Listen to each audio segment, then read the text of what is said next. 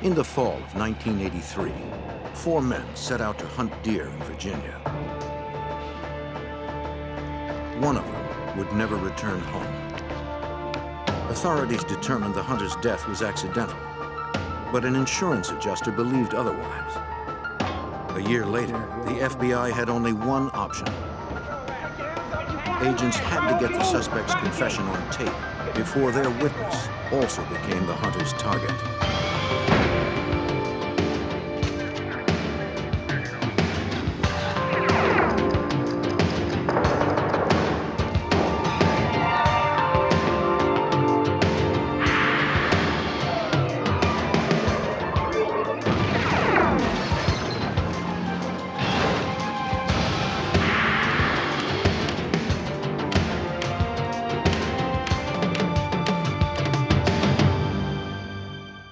Over 1,000 hunting accidents are reported in the United States each year.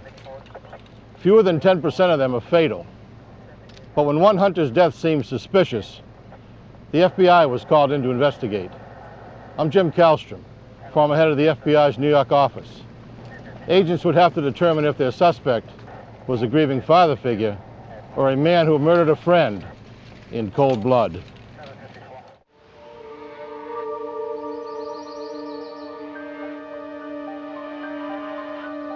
On November 21st, 1983, near Roanoke, Virginia, 41-year-old David Fisher hunted deer with the 3 people who were closest to him. His 16-year-old stepson, his friend 22-year-old Bobby Mulligan, and 18-year-old David Wilkie. Wilkie looked up to Fisher as the father he never had. The group had been hiking since the early morning, but no one had spotted a deer. $50 was wagered on the first to shoot one. Fisher's stepson was bored and asked to go off on his own. He told him not to go far. The teenager had little experience in the woods.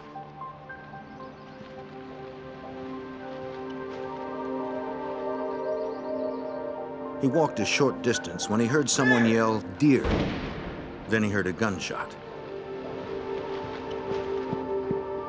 The boy ran back to see if anyone had won the $50.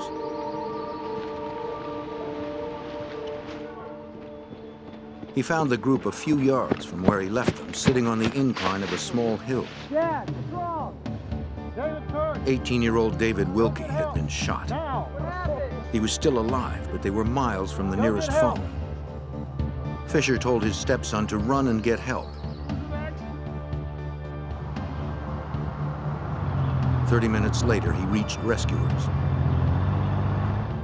Lieutenant Michael Ashworth of Virginia's Department of Game and Inland Fisheries was called in. I received a call from the Bedford County Sheriff's Department somewhere around 3 p.m. stating that there had been a hunting accident. I proceeded immediately to the scene. It was on the south side of Bedford County off of Stone Mountain Road. Authorities were too late. David Wilkie died before help could reach him. The lieutenant asked the hunters to describe what happened. Bobby Mulligan said that when they spotted the deer, David Wilkie got excited and ran ahead. I see it! Mulligan and Fisher followed behind.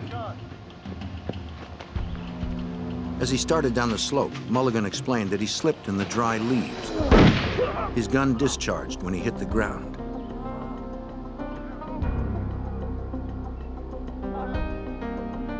To Lieutenant Ashworth, it was clear that Mulligan was a novice with firearms since he had made such a critical error. I said, you know, you would have had this firearm cocked. And he said, yeah, I did. I was carrying it cocked. When I had heard the deer, then I cocked the gun, which was obvious he was, you know, very ignorant of safety, basic safety rules. The back, I mean... David Fisher told the lieutenant he saw the whole thing happen from the top of the slope. He was behind the 2 younger men when the shot went off. He saw Wilkie go down and rush to the side of the fallen teenager.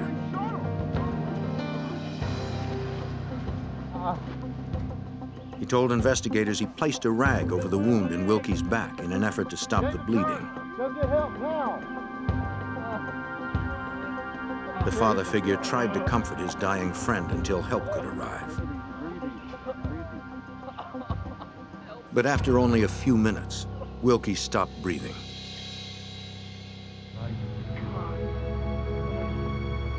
Investigators examined the surrounding area to determine if there was any physical evidence to corroborate their story.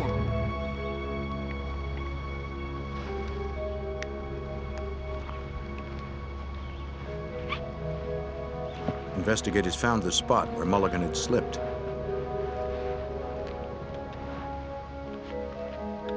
Hey guys. Take a look here, please. Take a shot. The size of the wound in Wilkie's back seemed consistent with a gunshot fired from where the hunter had hit the ground. Nothing they could find contradicted Mulligan and Fisher's story. I came running down the path there. I saw a deer and I ran. I slipped and I fell and the gun just went off. Officials then turned their attention to the weapon that fired the fatal shot. Yeah, it's the shotgun. They found that it had been undisturbed since it was last fired. When the lieutenant opened the barrel, he discovered the spent cartridge was still inside. The men were not placed under arrest, but investigators asked them to come to the sheriff's office for further questioning. Set it down. Authorities were still uncertain if they were going to press charges against the hunters. Come with me. Bobby Mulligan seemed to be very sincerely remorseful. He was crying at times and talking about the fact that he had hunted very little. But it looked like that it was exactly as what it appeared to be, a simple hunting accident. And we do have accidents that occur that way. At the station, the two men were interviewed once more in separate rooms. Their stories never changed. Unlike Bobby Mulligan, David Lee Fisher remained composed and assured his stepson that everything would be okay. Don't be so. It's not the same. Since the hunters had inadvertently wandered onto private land, they were charged with hunting on posted property. The man who fired the fatal shot, Bobby Mulligan, was charged additionally with reckless use of a firearm and hunting without a big game license. Sir, being charged. Hunting without a permit. The charges were misdemeanors. You'll have a court date. Trespass. Fisher and Mulligan would need to answer them in court. Until then, they were allowed to return home to Charlotte, North Carolina. Being charged. As standard procedure, David Wilkie's body was autopsied. The cause of death was determined to be a transection of the aorta and lacerations of the lungs due to a single projectile.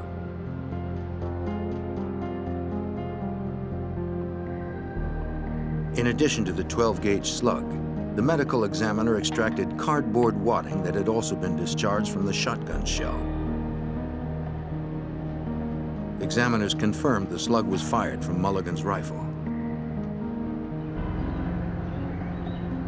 A month later, Fisher and Mulligan defended their misdemeanor charges in Virginia's General District Court. The judge gave Mulligan a suspended sentence and fined him $585. Fisher was fined $220.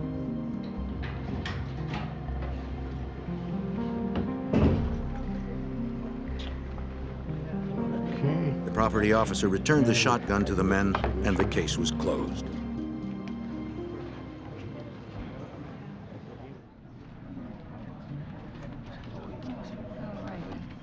Two days later, an insurance company received a claim on the dead boy's life insurance. The policy promised to pay $100,000 in the event that Wilkie's death was accidental. Though Wilkie's signature appeared on the forms, he was not the policy's owner.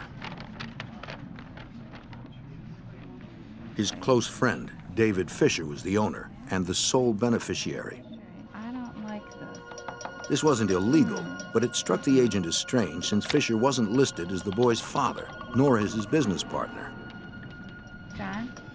The company decided to contest the claim. This is claiming an accidental death. On January 6, 1984, they hired independent claims director Harlan Davis to determine if David Wilkie's death was in fact accidental. They contacted our office and requested that we complete an investigation to determine the relationship between Bobby Mulligan, David Fisher, and David William Wilkie, and also to check police records, obtain a medical examiner's report, and to get in it and develop the circumstances surrounding this death. Davis attempted to contact Fisher and Mulligan, but the claims director was unable to reach them. He was able to reach Wilkie's single mother in Florida. This is Diane. Yes. She told him that her son had left home for Charlotte, North Carolina less than a year before. Who are you again? Oh. The 18-year-old had heard that his estranged father was in Charlotte visiting relatives. Wilkie hadn't seen his dad since childhood.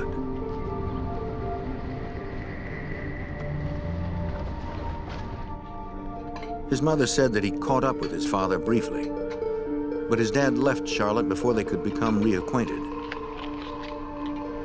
The father wanted nothing to do with him. That's when Wilkie met Fisher. David Wilkie was looking for a father, which he didn't have. His father and mother were separated. They were distant from him. He felt like he wanted to get to know his father, and this is the reason he really fell into a relationship with David Fisher was because he was looking for this father figure, and it became a friendship. Shortly after her son died, Fisher called to tell her that the teenager wished to be cremated, but had no life insurance. The mother believed Fisher and ordered the cremation, since Fisher seemed to have been close with her son.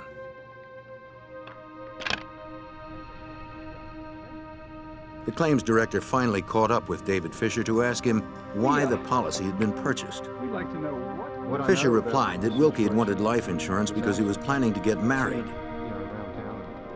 His fiancée did not want insurance, so the 18-year-old turned to Fisher. Since Wilkie had no money, Fisher gave him a loan and a job working for him to pay it off.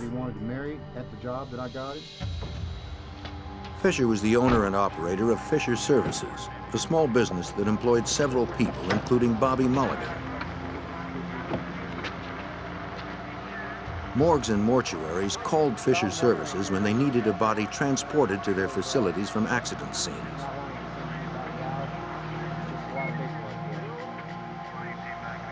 Fisher and his men worked mostly after 11 p.m. He didn't get paid unless people died. On a good week, the work was lucrative, but when there were no bodies to transport, he needed other ways to get paid. This is an interesting relationship. The investigator questioned why Fisher had paid the insurance premium if Wilkie was making income. The businessman replied that he only wrote the checks to the insurance company after Wilkie paid him first. I don't know what else I can tell you. Fisher had an answer for every anomaly. In spite of Fisher's deflections, the investigator managed to get an important piece of information from him. The new address of Bobby Mulligan, the man who fired the gun that killed David Wilkie. Mulligan? Bobby Mulligan? Yeah. I'd like to ask you. The claims director found Mulligan at a pizza parlor in Myrtle Beach, South Carolina. I'd like to talk to you. First of all, would you give me your name, your address? Mulligan didn't have much to add to what Davis had already heard. 100 Main Street. The claims investigator concluded his inquiry in the spring of 1984. His firm gave their assessment to the insurance company.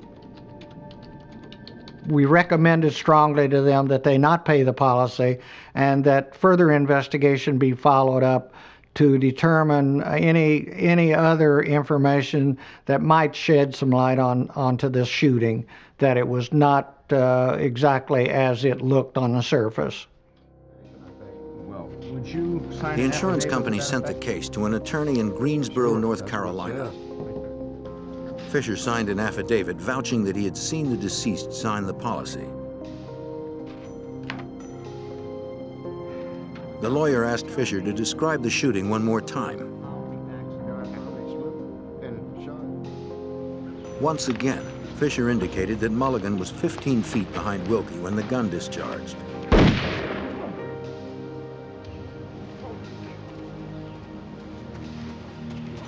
Have you seen what's in The attorney confronted Fisher with the coroner's report. You might like to take a look at it.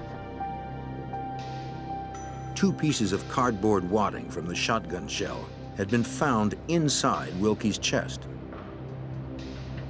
For the wadding to have lodged there, it was likely the shot had been fired from much closer than 15 feet. The evidence was not strong enough to prove murder, but it was strong enough to win a civil suit. We are prepared to make you an offer. He offered Fisher $25,000 to settle out of court, the amount the lawyer figured it would cost to defend the case. Fisher accepted. Now, if you will sign here, please. They were afraid that if they did not settle the claim for some amount, that David Fisher would possibly sue them for not following the law and paying a claim when he had a legitimate claim. David Fisher had just made $25,000 from the death of David Wilkie, his friend and employee. The portion of that money he loaned to a friend would soon be paid back in ways he never expected. On a hunting trip to Virginia, 18-year-old David Wilkie's shooting death had been ruled accidental. The man the dead teenager had looked up to, 41-year-old David Fisher, had been paid $25,000 as the sole beneficiary of the boy's life insurance policy. Then, a year and a half later, in the spring of 1985, Special Agent Robert McDowell of the FBI Charlotte Field Office received a call from one of his informants. Early on in 1985, I had a source, and one day he came to me with a story that a friend of his had been hired and refused to take the job to murder somebody for insurance money. I at first didn't understand exactly why he was bringing me this information and why this individual was willing to talk about this now. Over the course of 2 more weeks, the agent continued to speak to his source. Well, The informant said his friend's name was Bear and that Bear's life was in danger. Agents wanted to speak to this person at the Charlotte FBI field office. But the source said Bear was reluctant since he was an ex-convict. He would only meet them in a neutral place. They agreed to meet in a park. Special Agent James Lillard, who's currently working undercover, helped Agent Bob McDowell develop the case. Working right beside Bob, we asked me if I wanted to go out with him to interview his source and find out a little bit more about this information. Lillard would keep watch from a distance in case his partner was being set up. Bear arrived on schedule. His real name was Gerald Stedham. Stedham said that a man named David Fisher was threatening his life because Stedham owed him several $1,000s from a personal loan. He also accused Fisher of murdering 18-year-old David Wilkie more than a year earlier. Agents were skeptical. When you hear something like that, it initially sounds pretty fantastic and you kind of scratch your head. You're thinking, is this for real or not? Stedham may have been exaggerating a little bit, and maybe he exaggerated about the story in itself. Look, I'm not wearing He hoped the FBI would protect him in exchange for information about his old friend David Fisher. When the agent asked if Stedham was willing to wear a wire to prove the story, the ex-convict refused. He had his run-ins with law enforcement officers before, And he pretty much said right from the very beginning that he didn't trust police, FBI, or anybody else. So at that point, it was a matter of trying to gain Stedham's trust to the point that he would actually work with us and not back out of the situation once he started getting into it. Agent McDowell needed to find out more about Fisher. A background check revealed that David Fisher had several aliases and 25 prior convictions for crimes ranging from larceny to forgery. Years earlier, Fisher had testified in the trial of an underworld crime figure and was then entered into the Witness Protection Program. Not long after, his protection was removed since his continuing criminal behavior was in violation of its rules. Agents also checked records in Virginia to confirm Stedham's story. Yes, there was, in fact, a hunting accident where a gentleman by the name of David Wilkie was shot in the back, supposedly accidentally. So that in itself verified that this definitely happened. Then the next step was to find out if there were any motives here. I mean, why did this happen? And if there was any other details. McDowell arranged another meeting with Stedham to find out more. Stedham refused to come to the FBI office. Instead, he agreed to meet in the parking lot of a local restaurant.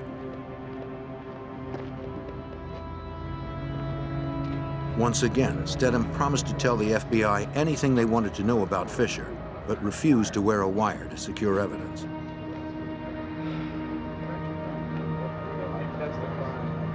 If Fisher discovered the wire, Stedham believed he would certainly be killed. He didn't trust that the FBI would protect him if his cover was blown. They were interrupted before McDowell was able to convince him. I was speaking to him when suddenly screaming and yelling came from a local restaurant. And I realized that there was an armed robbery taking place at the time. And I asked Gerald Stedham just to step off to the side. FBI! The thief was stopped by the agent before he could flee. Get down!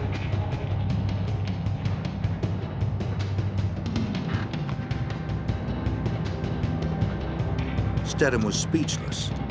At first, he wondered if the agents had staged the robbery to convince him to cooperate.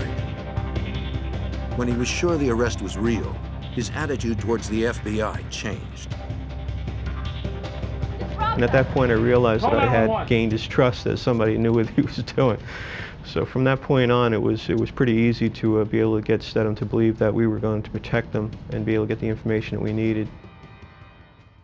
How can I help you? Well, I really think it's meeting to help you out. At last, Stedham agreed to meet with agents in the FBI offices. For the first time, agents learned the plan Fisher made to kill his young friend David Wilkie. In the summer of 1983, Fisher suggested that he and Stedham, his old prison buddy, could make $100,000 from a life insurance scam. The ex-convict would take out a policy on their young friend David Wilkie if Stedham would do the killing. Despite working several odd jobs, Wilkie was poor and estranged from his family. Fisher believed no one would miss him. His proposal was to, let's take him out into Virginia, let's take him out to an overlook, and we'll get him near the overlook, and I want you to push him off. And that way, he would die, it would look like an accident, and Fisher could collect the insurance money, and which, of course, he would share with him if he did it. Well, I'm worried about... Stedham told agents that he didn't take Fisher seriously until he learned Fisher had obtained the life insurance policy on Wilkie. And at that point, Stedham said he didn't want anything to do with it. He backed out, which again made Fisher absolutely furious, to the point of almost a hatred developing between his old friend Gerald Stedham and David Fisher. One day I remember seeing this. A few months later, when Stedham heard that Wilkie had been killed hunting in Virginia, he knew the death was probably not accidental. Stedham told agents that Fisher later offered him $50,000 to kill the hitman, Bobby Mulligan. The informant believed that Fisher would likely come after him next. The unfortunate situation was that Fisher hated Stedham at this point. I mean, actually would probably kill him. So we realized that the only way we were going to be able to get at Fisher through Stedham was to have Stedham tell him that he was sorry that he hadn't paid him back and that he wanted to pay him back even if it's only $100 a week. $100 a week would give the FBI several opportunities to get Fisher friendly again. Fisher didn't hate Stedham enough to turn down the money. Eventually, agents hoped Stedham could then start reminiscing about what happened in the past. Since the FBI gave Fisher a reason to see their informant, the next step was to get Fisher confessing on tape. A few days later, Fisher asked Stedham to meet him at a coffee shop. Pick it up. Mr. Stedham, here's what I want you to do. Stedham was nervous about the wire, but finally agreed to wear it. Let's do it. Okay, here we go. He was terrified, and he was worried that Fisher would frisk him. He was worried that Fisher might get suspicious. So basically, what we advised him to do was to just say, look, tell him that the insurance company is calling him and asking him about this. That way, it'll keep him off the trail of thinking that any law enforcement is involved. Under the watchful eye of agents, Stedham met with Fisher briefly. The murder suspect said little and avoided the incident in Virginia altogether. Fisher had been an informant himself at one time and suspected Stedham was wired. Outside the restaurant, the mood turned ugly. If agents moved in now, Stedham's cover would be blown. But if they didn't, they feared the suspected murderer would kill again if he found the wire. Agents surveilled murder suspect David Fisher, hoping that their wired informant Gerald Stedham would be able to solicit a confession from his old friend. Fisher arranged the meeting to receive money that Stedham owed him. But Fisher was suspicious of Stedham.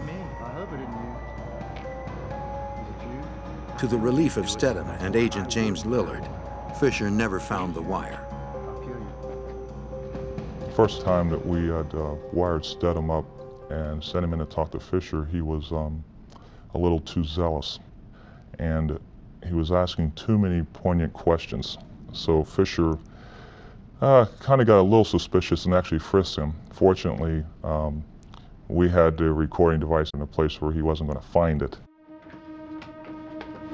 Unless Fisher called to meet Stedham again, Special Agent Robert McDowell and his team had no other means to get the evidence they needed to arrest Fisher for his 2-year-old crime. 5 days later, Fisher called Stedham to arrange another meeting. Agents were hopeful. The cooperating witness tried to steer the conversation towards Fisher's past crimes, but Fisher once again avoided the topic.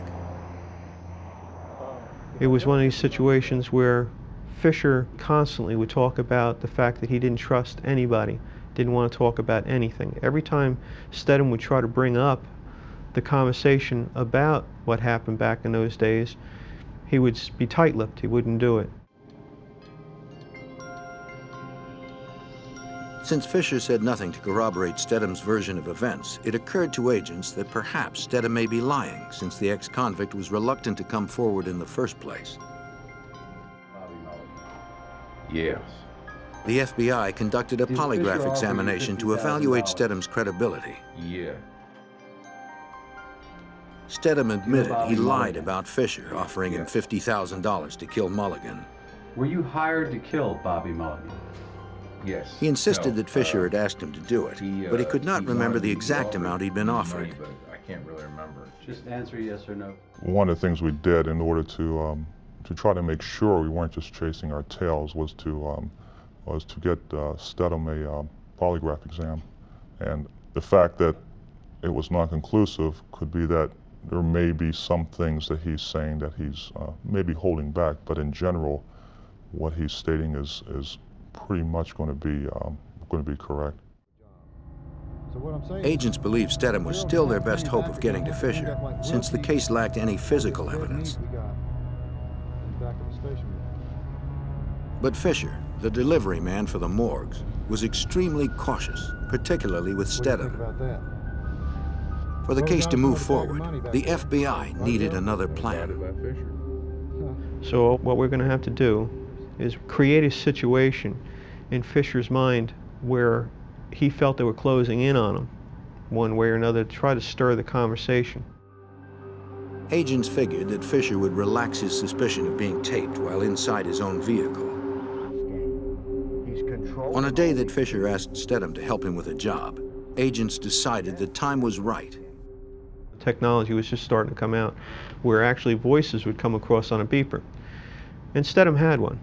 So we had a female in our office make a phone call to Stedham on his beeper, telling him to call home immediately, making believe that the voice that was coming over the pager was Stedham's girlfriend. So the car stopped, Stedham got out.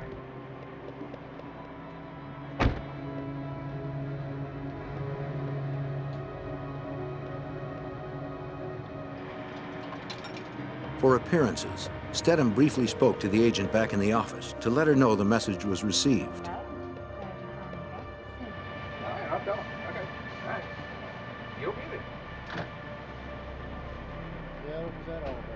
When Stedham returned to the car, he told Fisher that it was an insurance agent asking to meet Stedham about an ongoing investigation. Fisher told him that if he kept his mouth shut, their new inquiry would go nowhere, since the body had been cremated and that everyone said it was an accident. He says, and I'm telling you right now, if anybody tries to bring up anything, any witnesses pop their head above the water, it's going to be poof, poof, poof, poof. And those are the sounds that came over the tape. And we realized at that point what Fisher was doing was actually threatening the lives of all witnesses involved in the investigation that took place. The recording was good, but it was far from a confession. Agents had hoped for more. Unfortunately, over the next several weeks, Fisher avoided Stedham altogether.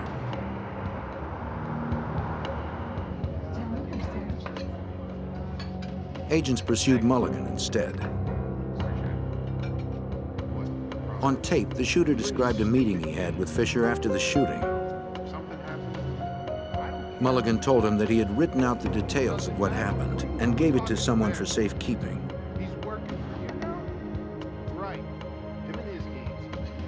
If Fisher killed Mulligan, those details would be mailed to authorities. Mulligan refused to tell Stedham what he had written or who held the letter. Then, just after midnight on June 16, 1986, an anonymous woman called the FBI to report that a hitman would be coming after Stedham. Agents scrambled to hide their informant at a remote location. They suspected that Fisher had made the threat. Investigators hoped they could secure an arrest warrant before the suspected killer got to Stedham. Fisher had arranged a killing before. Agents feared he would kill again. While agents began to close in on murder suspect David Fisher, the FBI received a death threat against their informant, Gerald Stedham. To protect their key witness, Stedham was held in a remote location until agents could decipher the identity of the caller.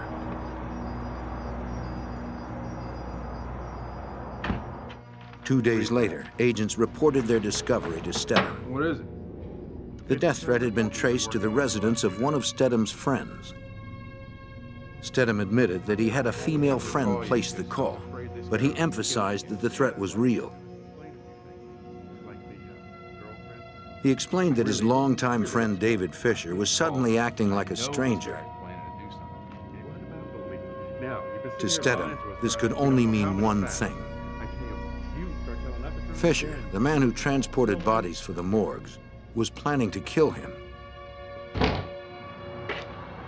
Agents weren't happy with Stedham's deception, but Agent McDowell knew that the danger to Stedham was genuine.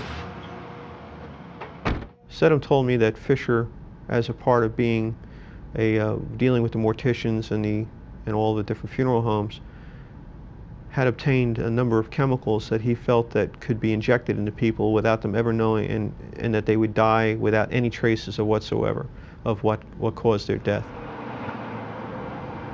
The only way to assure Stedham's safety was to get Fisher into custody. Before they could do that, they needed more evidence.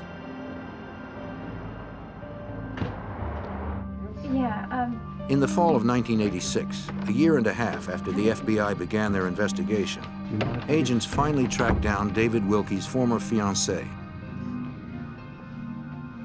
They found her in Florida with a new married name. What we'd like to do is just begin. Just tell me. She told agents that she and Wilkie were engaged 6 weeks after they met and planned to move to Florida. To save money, the couple moved in with Fisher for a short time. But after her fiancé was killed, she moved out immediately. She told agents that she felt intimidated by Fisher. Just before Wilkie's death, Fisher had come to her with a proposition to kill the boy for insurance money. Like Stedham, she didn't believe Fisher was serious until Wilkie turned up dead. What we want to do is, he said, was get him a few drinks and then give him a good time. I want you to lure him into the pool, get him into the deep end, and then I want you to drown him. And because he can't swim. Then, again, they'll call the hotel security, and it'll look like an accident. There was something strange about him. She believed Fisher was responsible for the killing, but she had no way to prove it and feared she could be next. Well, thank you very much. You've been very helpful. And we were very surprised. So many people were aware that Fisher was looking for somebody to kill Wilkie. That was incredible. We found it hard to believe that he had gone to that many people regarding some type of scam or some type of setup to murder somebody.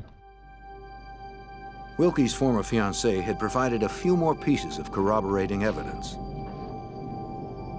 Though Special Agent McDowell felt the case still had holes, he believed they had to arrest Fisher and Mulligan before someone else was killed. We were stretching our luck with David Fisher, knowing the type of person he was, to wind up reaching out and finally making up his mind and killing somebody. We decided that it was time to, it would be best to go after him, seek indictments, and get him arrested and take him off the street, as well as Bobby Mulligan. On November 5th, 1986, a Virginia grand jury handed down an indictment charging Fisher and Mulligan with first-degree murder. But with the evidence they had, a conviction was still questionable. McDowell had one last chance to get the taped confession from Fisher that would guarantee a guilty verdict at trial. I really wanted to try one more time to get Fisher to articulate in detail the fact that he had killed Wilkie for money, and I really would like to have heard a verbal confession from him. And I felt that the only way we could do that was to, you had to escalate his anger. You had to get him to the point where he just lost control, and then we'd start being truthful. On the night of November 12, 1986, 3 years after Wilkie's death, agents wired Stedham after he had baited Fisher with the promise of some easy cash. Stedham had told him that a bail bondsman whom they both knew had a lead on a suspect who had jumped bail.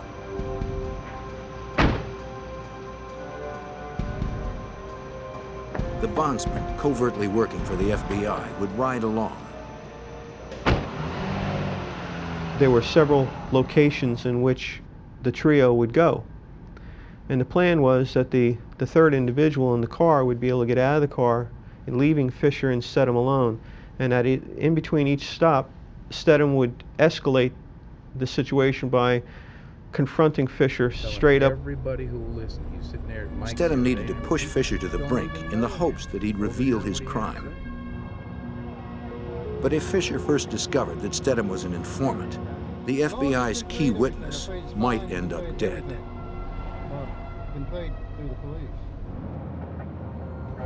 The FBI plan to arrest suspected murderer David Fisher had been set in motion, though agents were still uncertain whether they had enough evidence to convict.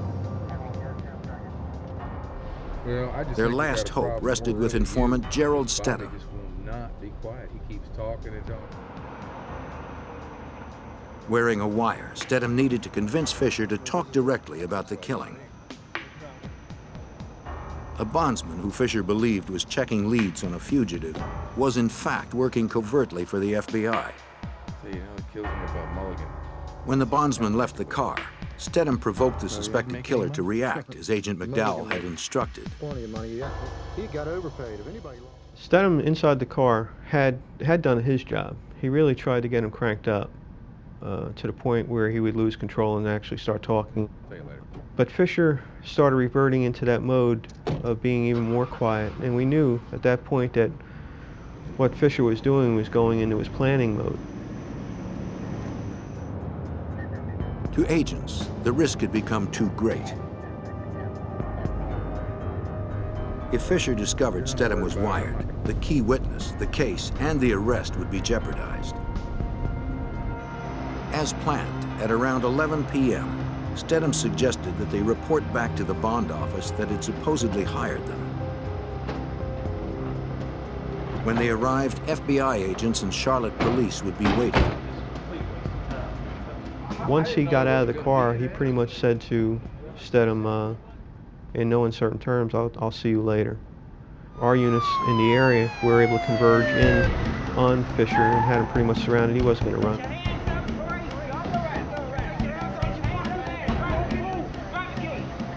Members of the Charlotte Police Department's fugitive unit arrested Fisher, Stedham, and the other bondsmen. They wanted to remove any suspicion that Stedham and the bondsmen had set Fisher up. The other part of the plan that night was that we had surveillance teams out following Bobby Mulligan, and we knew where he was going to be located. So after the arrest of Fisher took place, we immediately restaged and set up our arrest phase for Bobby Mulligan.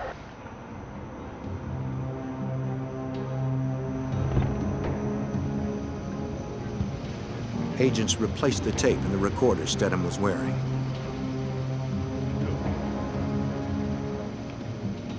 As instructed, Stedham had made arrangements earlier that evening to pick up Mulligan from a club where he worked part-time.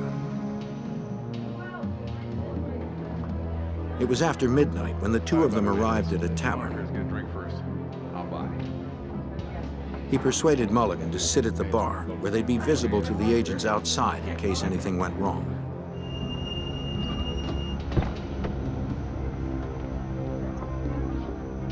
When units from the Charlotte Police Department arrived, agents directed them to make the arrest. Mulligan, you're under arrest. Put your hands on top of your For their head, don't informant's move. safety and to encourage Mulligan's cooperation, they arrested both men. Though Mulligan and his former employer, David Fisher, were now in custody, agents still needed one of them to talk about the murder. We wanted to set it up to the point where David Fisher would be within view of the fact that Bobby Bryce Mulligan was being brought in. And we wanted him to know in no uncertain terms that we had him and we had the shooter, and hopefully to make him realize that he was had. It didn't work. Fisher declined to be interviewed without an attorney being present. Agents secured a warrant to search the room that Fisher had been renting.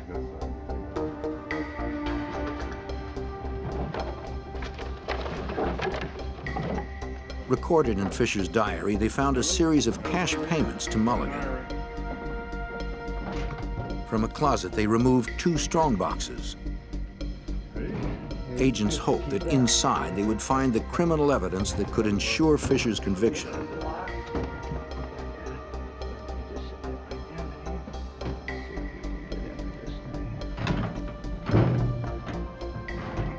Agents obtained a search warrant and cut the locks. Okay, our first item. Inside the first box, they found documents that held David Wilkie's signature. Manila folder. They were likely samples used by Fisher to falsify the insurance claim. But the evidence was only circumstantial. In the other, they found only personal effects, nothing of evidentiary value. It looked like agents would have little else to offer as evidence at trial.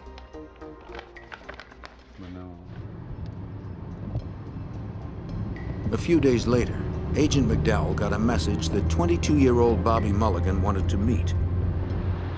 So far, both Mulligan and Fisher had remained quiet.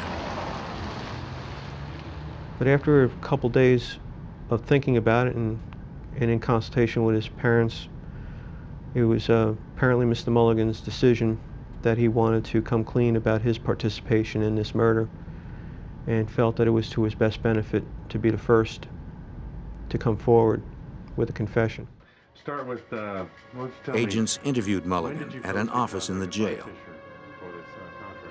He confirmed that David Wilkie's death was no accident. When did you first get contacted by Fisher for this contract? Mulligan said it all began with Fisher's plan to kill Wilkie's fiancée. Fisher had fronted Wilkie money to romance a young woman, kill her, then collect on her insurance. Hey, David, I just want to say thanks. But Wilkie fell in love and backed out. Try to stay out of the way, okay? Thanks. It won't be that long. Fisher was furious. To get the money back that he had invested in the teenager, Fisher recruited Mulligan to kill Wilkie for his insurance. Mulligan's story supported Stedham's.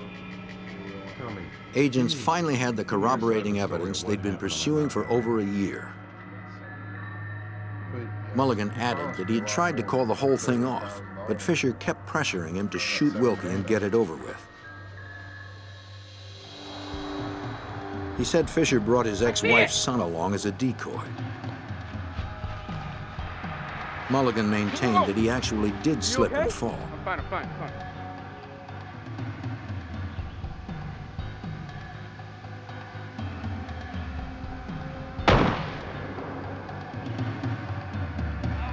Mulligan claimed that he hadn't intended to kill Wilkie, only injure him. He said it was Fisher who actually murdered the kid. He believed that it was the finger of David Fisher going into the wound that killed Wilkie, that his own gunshot didn't do it. So he believed that Fisher actually did this.